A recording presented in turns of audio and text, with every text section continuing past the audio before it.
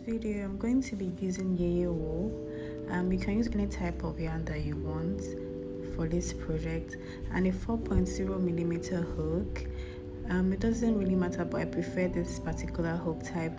A stitch marker. You also need a yarn needle, a scissors, and a measuring tape for this project. To start, I'm going to be unraveling my wool from the middle, so that's how I prefer it. It makes the work easier. And then I'll join my two balls of yeye wool together to start. I usually like to join two together because it gives a very good texture for your project. So for this project, I'm going to be making a size large, which is 42 inches. I'll be making 165 chains. The trick to getting the right measurements is to chain, and while you're chaining, you're counting, and then after counting you measure. Yes, that's how you get the measurements that you'll be needing. And yeah, I'm just going to go ahead and make my chains, and then I'll show you what to do next. And this is my first YouTube tutorial, so you guys will forgive me for any errors, and yeah. So please just bear with me.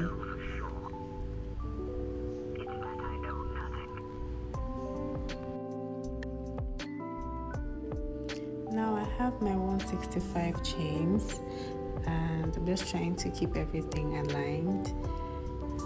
Yeah, at this point I'm just trying to get my grip on the yarn. You're going to start off by skipping 3 chains. Skip 3 chains from your hook. Insert your hook in the 4th chain and make a double crochet.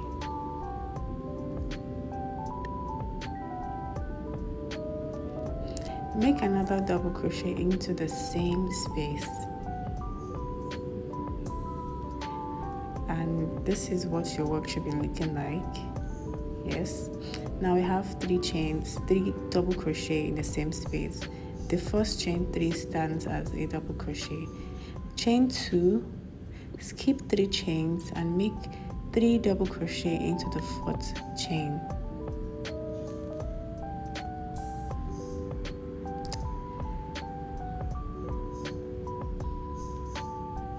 Chain 2 and repeat the same thing. Chain 2, skip 3 chain space and make 3 double crochet into the 4th chain. This is basically what we're going to be doing for row 1 till we get to the end of row 1. Chain 2, skip 3 chains, make 3 double crochets into the 4th chain.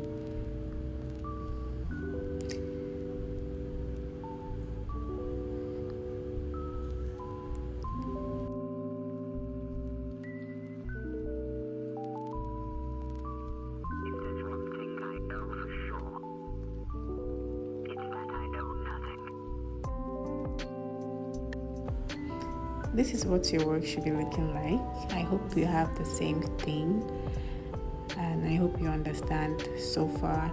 So we're just going to repeat this pattern until we get to the end of row 1, and I'll show you how to continue.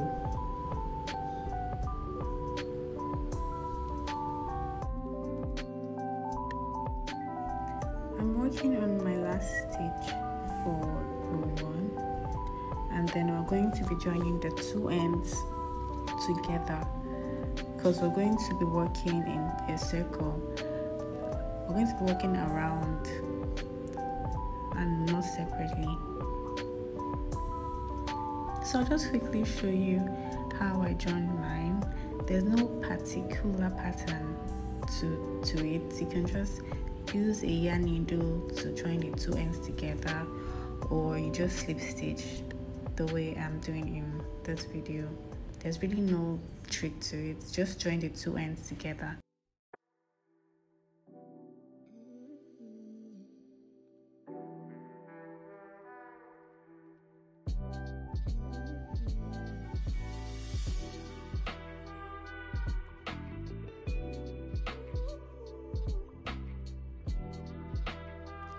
Once you've joined the two ends together, make sure the sides are straight and is not tangled together. We want both sides to be straight. To begin row 2, we're going to slip stitch into the very top of our first chain 3. Slip stitch into the very top of it and chain 1, slip stitch into the third stitch, skip the middle stitch, slip stitch into the third stitch, then slip stitch into the chain space. Chain 3 and work 2 more double crochet into the same space. We're just going to be repeating what we did in row 1. 3 double crochets, chain 2 in the chain 2 space. We're going to be working in the chain spaces now. So 3 double crochets in the chain space, chain 2, and make another 3 double crochet in the next chain space until we get to the end of row 2. We're just going to keep repeating the same pattern we did in row 1.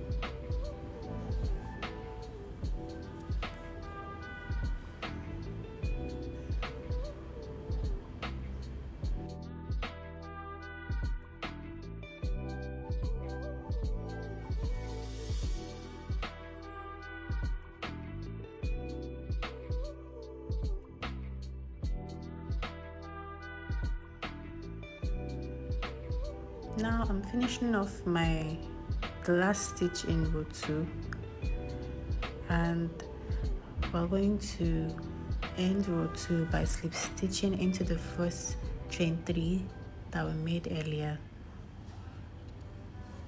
Slip stitch into the very top of the chain and slip stitch all the way to the chain space. Skip the middle stitch, slip stitch into the third stitch, and slip stitch into the chain space like we did in row 1. Chain 3 to start row 3, make 2 more double crochets in the same space, chain 2, and repeat. If you need to pause the video or play back the video to understand, you can do that. It's basically repeating the same pattern, and this pattern is very easy and simple to follow. So we're going to make 25 rows for this, and 25 rows for me is 14 inches. You can make more or less depending on how big your stitches are, but for me I made 25 rows. So all you need to do is count and measure to get the exact measurements. Always count your work and then measure. I'm just going to keep working my stitches until I have 25 rows, and once I'm done I'm going to show you how to continue. I'm completing the last stitch of my row 25, and then I'm going to go ahead and slip stitch to finish off the row. This is the first half of our polo before we start the chest portion of the top. We're going to be making an opening in the middle. That is where the collar and the buttons are going to be, and I'm measuring mine now. I have 14 inches, even though it's not really showing on screen, but I have 14 inches. You should also measure yours to know if you have more or less, and if you have to add more rows you can go ahead and do that.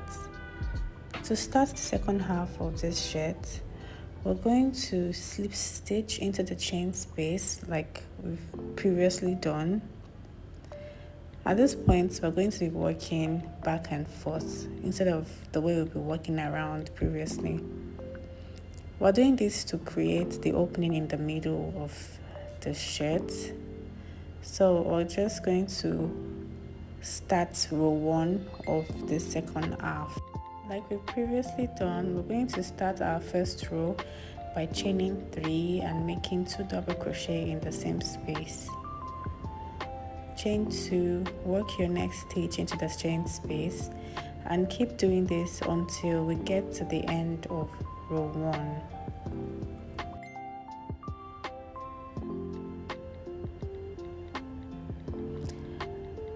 Well, I had to do a voiceover, so my words are a bit faster than my actions, so please bear with me.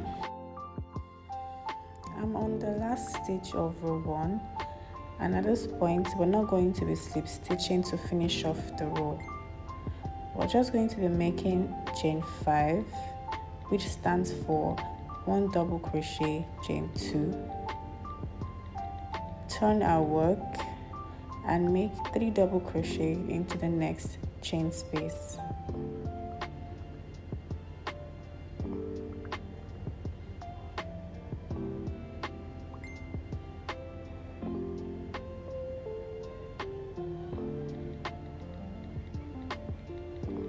As you can see, we're already making the middle part that is open, so this is what you should have now.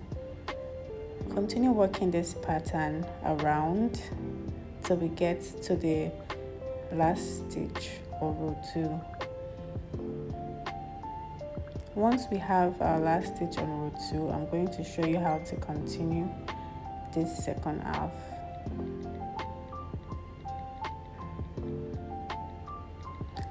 Now I'm going to work my last stitch of row 2, making 3 double crochets as we've been doing. Chain 2, this part is a bit different, so we're going to chain 2 and make 1 double crochet in the very first stitch, which is our chain 3. So at the top of that chain 3, make 1 double crochet, and that is how we're going to finish off row 2. To start row 3, we're going to chain 3, turn our work and make 2 more double crochet in the chain space.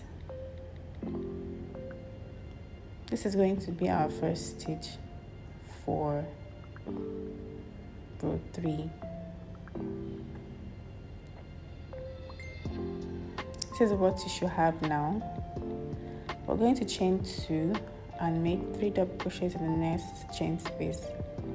So just keep repeating this until we get to the end of row 3, and I'll show you how to continue.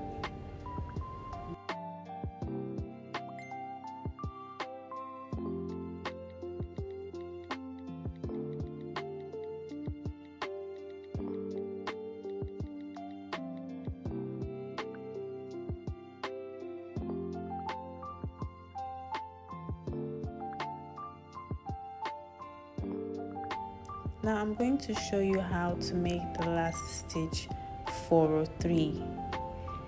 You're going to make 2 double crochet into the chain space, 2 double crochets into the chain space, and the third double crochet is going to go into the very top of the stitch.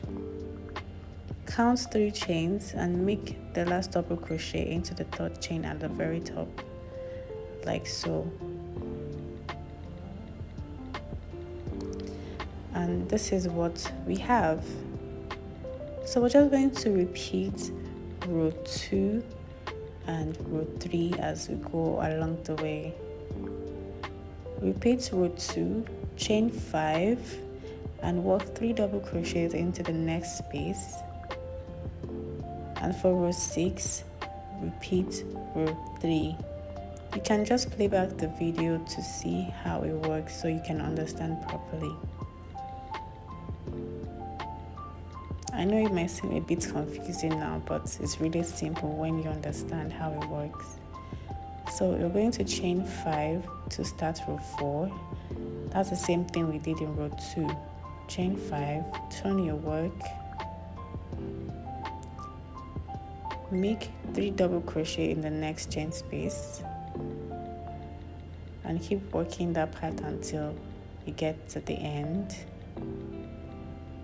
and make 1 double crochet in the last stitch. So you can play back the video to see how it works.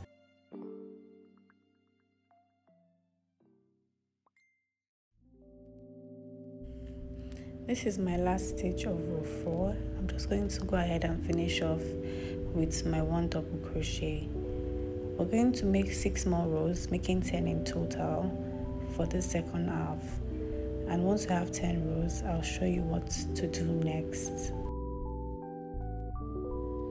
Now I have my 10 rows finished, and then we're going to be working on the armhole for the shirt. I'm basically just counting how many rows I have already done, which is 10 like I said, and I'm just going to measure it to know how many inches I have. So the 10 rows is 6 inches, and we already did 14 inches earlier, which makes a total of 20 inches. So the total length of the shirt is going to be 27 inches, and we only have 7 inches more to go, which is going to be for the armhole, where we're going to have the sleeves of the shirt. To start the armhole portion of this shirt, we're going to have to count the total numbers of stitches that we have. Mine is 41 stitches in total, and I have an odd number, so I'm just going to go ahead and divide it into 2. Because I have an odd number, I won't be able to divide them equally. So in front, I'm going to be having 20 stitches. At the back, I'm going to be having 21 stitches. For you, you might have an even number in total, which will make it easier for you to divide. So as you can see that we have an opening in front, meaning that we have to work the front part separately. So I'm just going to start by counting 10 stitches on one side, 10 stitches, and I'm going to be using my stitch marker to mark where to start from and where to stop. So I'm counting my 10 stitches now, and I'm going to put my stitch marker. I'm going to do the same thing on the other side too, and put my stitch marker. Also at the back, I'm going to count out my 21 stitches and put a stitch marker also.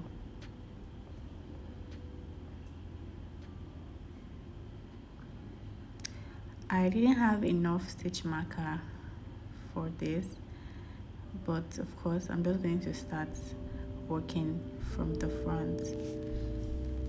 As we've always been doing, I'm going to start this part by chaining 3,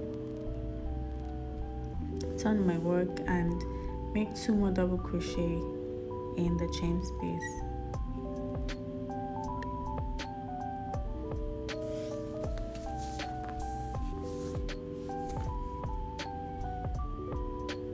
I hope you've understood what I have been saying so far, and if not, just follow the video as it is.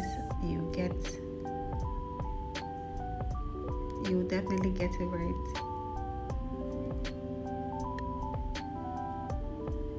I'm just going to keep working my stitches until I get to the stitch marker. So I'm at the part where I marked my stitch marker, and that's row 1.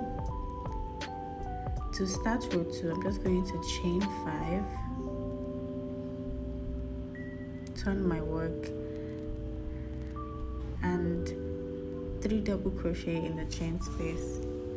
I'm going to keep working this until I have 8 rows in total, and I'll show you what to do next.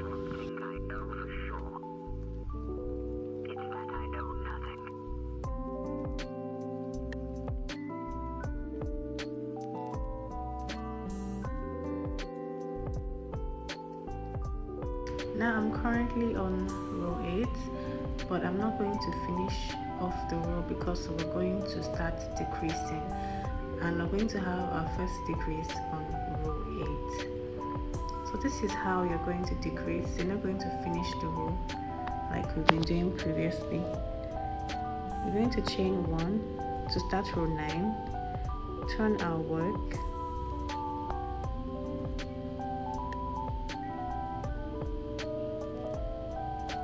turn your work and slip stitch into the third stitch. Skip the middle stitch, slip stitch into the third stitch and slip stitch into the chain space for our second decrease on row 9.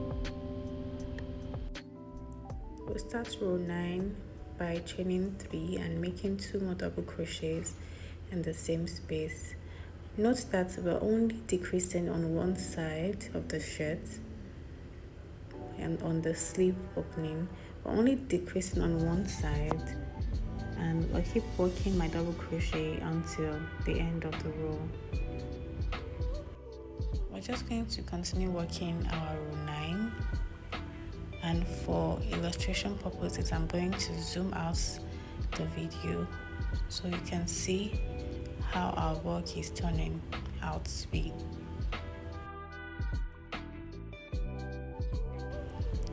So this is still row 9, and I'm just showing you what the work looks like and how we're just going to be decreasing on one side of our polo.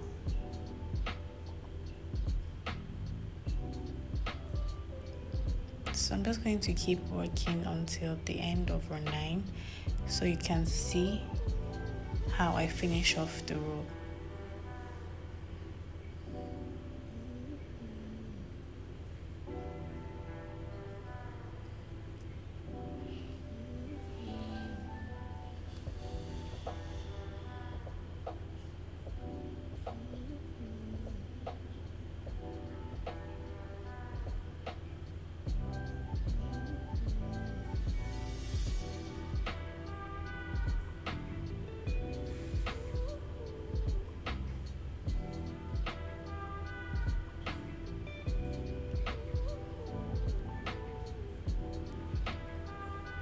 So I'm finally on the last stitch of row 9.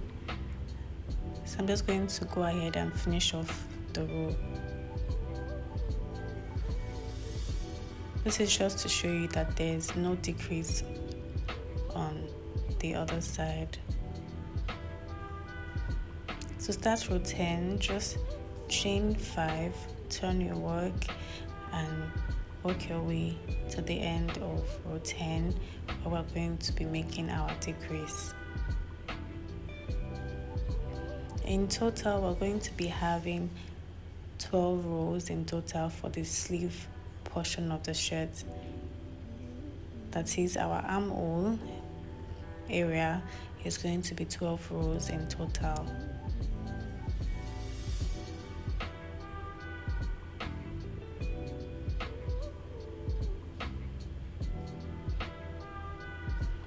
Now I'm at the end of row 10 and I'm showing you how we're going to work in our decrease.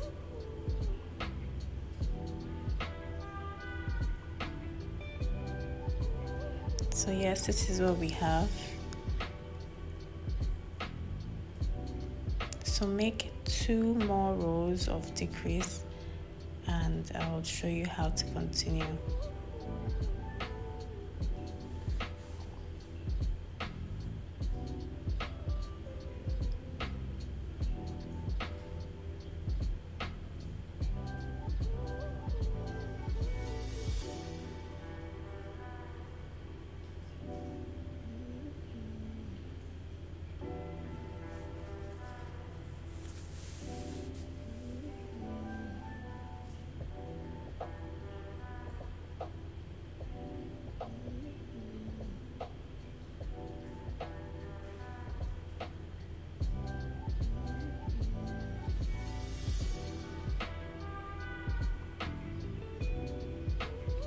This is my last row for this side.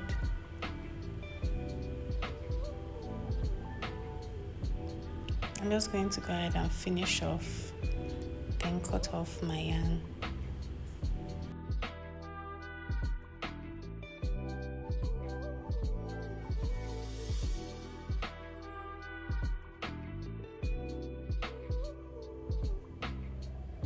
So this is what my work looks like now.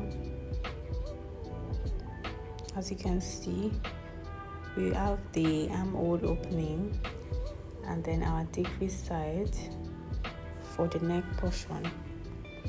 So I'm just going to go ahead and take a measurement to show you how many inches I have. As you can see, I have 7 inches total. Like I said before, we made 12 rows for the arm opening. We're just going to go ahead and repeat what we did on the right side. Now I'm going to show you how I attach my yarn.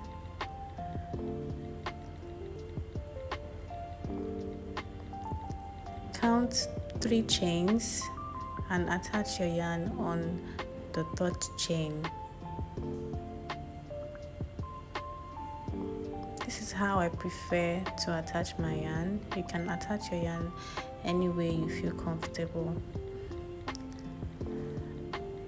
I inserted my hook in the 3rd chain and made 3 chains, going into the chain space and making 2 more double crochets.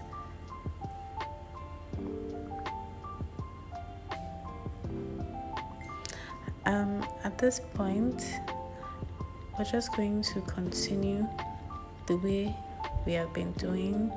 Chain 2, make 3 double crochets in the chain space. Basically, we're going to repeat what we've just done earlier.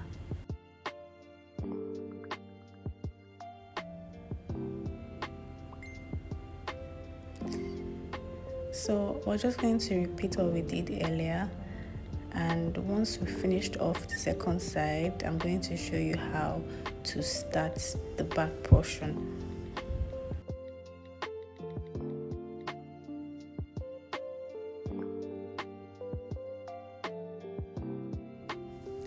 So I was recording all day and then it got really dark outside and my lights became a bit dimmer, so excuse the lightning I have now. And I'm going to attach my yarn in the chain space at the back. I believe you also put your stitch marker, so just attach your yarn where you have the stitch marker at the back.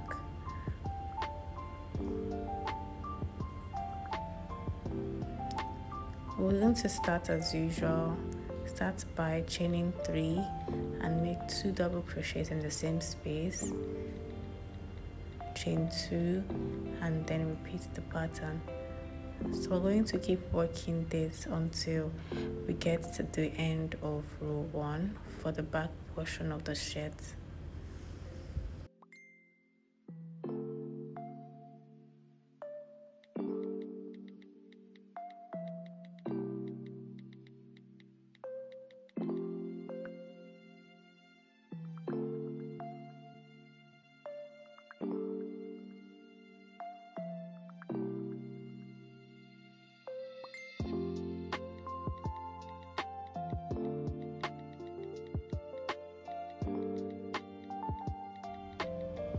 I'm at the end of row 1 where I have my stitch marker, so I'm just going to finish off by making 3 double crochets in the last stitch where we have our stitch marker.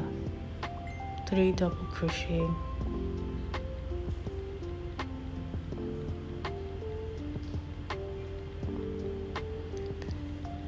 So we're going to chain 5,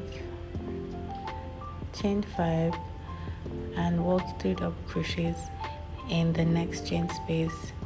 So we're basically just going to repeat this pattern until we have the same number of rows as the front portion. So in the front we did a total of 12 rows. We're going to do the same at the back because we want both sides to be equal. So just continue working your pattern until you have 12 rows.